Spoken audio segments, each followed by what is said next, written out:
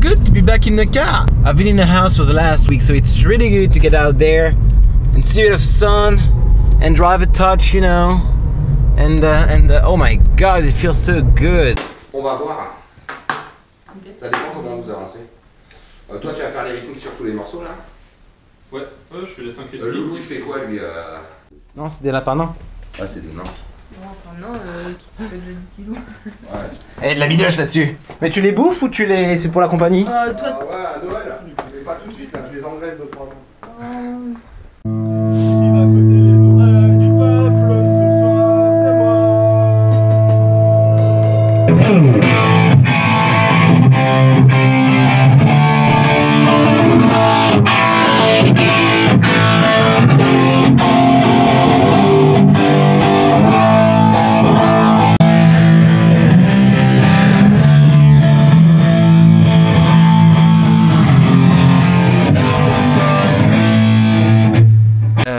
Les trucs...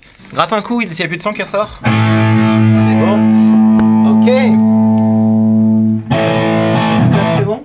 Ouais, je m'entends là. Ok, et ben, t'es prêt? Et c'est parti.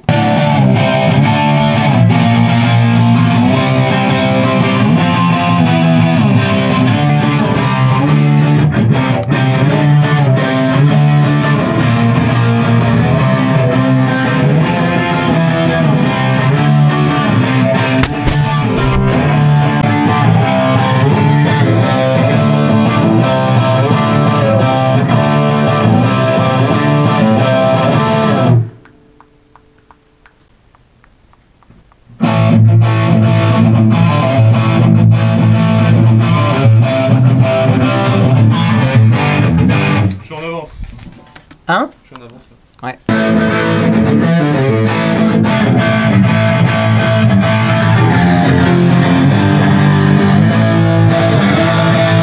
So all this was happening on Saturday. I actually went at Thomas, who's the drum player, and we went there to record because Torquemada is recording 5 tracks for their new album, and well, that's pretty much it. On va pas tendre la batterie.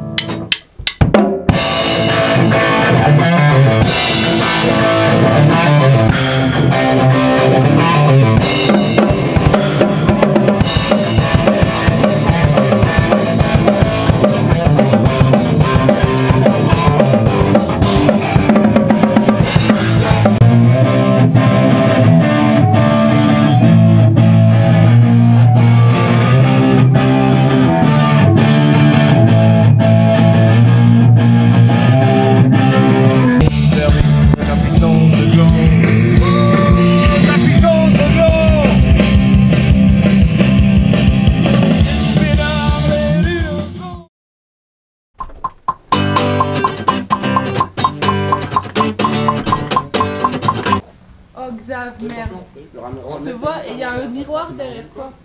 C'est pas vrai, il n'y a pas de miroir. Pas le miroir.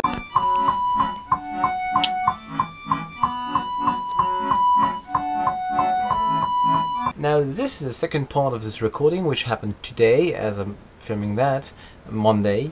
They recorded over the whole weekend here in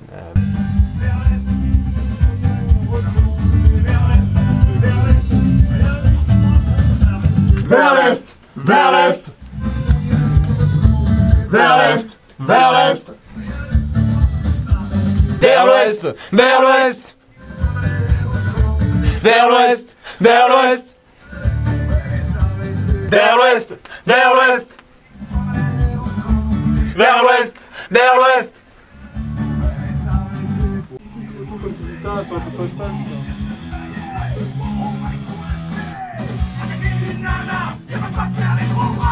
What did he? I'll let you know when the album will be released. Maybe I'll share a couple of tracks with you, and I have more footage I'll need to edit. So I'll leave you with that. Bye.